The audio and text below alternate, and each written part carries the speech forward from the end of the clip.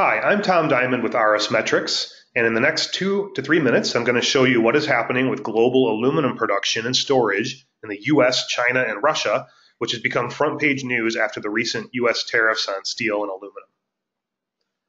RS Metrics measures production at hundreds of global aluminum, copper, and zinc smelters and storage facilities, such as this example of Castleton's Braithwaite aluminum storage location in New Orleans. RS Metrics has seen steady growth in aluminum stocks stored outside at Braithwaite for over a year as they've anticipated the aluminum price increases that we see today.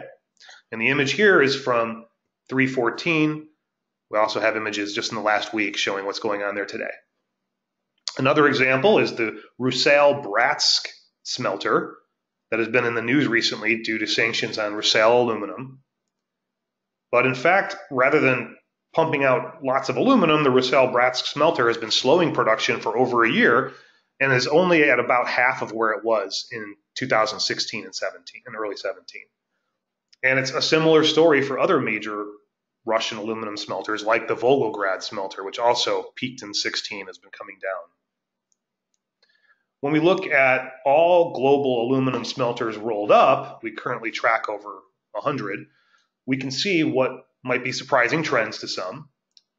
When we break it out, looking at China versus the US, for example, China aluminum smelter production has been dropping since early 2017. And similar to Russia, China's been operating at about half capacity for a while now. US aluminum smelter production has been almost flat or declining during the same period. And we'll see how that turns around in April as we are seeing signs of growth with partial data so far. So how is this useful day to day as you're looking at metals prices and forecasting? Let's look at the MetalSignals app.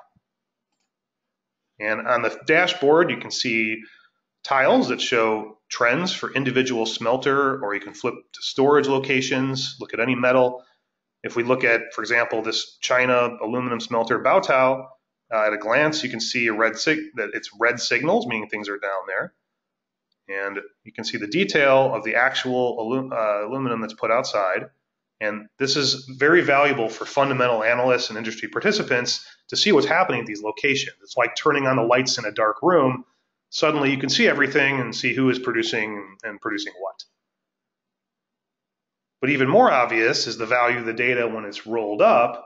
It's very predictive of price and inventory.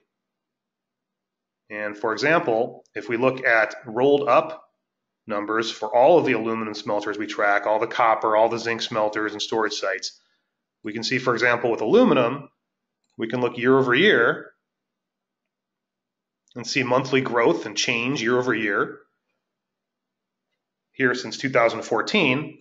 And we look kind of at the quarterly trends, and when this blue line is below this channel, that means that production is lower and there should be a positive signal for price. And when the blue line is above the channel, it means that production is higher and there should be a negative signal for price. And you can see the predictiveness of those signals by overlaying them on LME aluminum price. Red down, green up. And over here is the huge spike in price from the recent Rusal sanctions. And we will see, literally with satellite imagery, how all this plays out in the weeks and months ahead.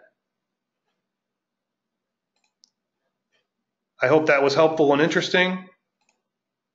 Please contact us for more information about MetalSignals and subscribing to the dataset and app. Thank you.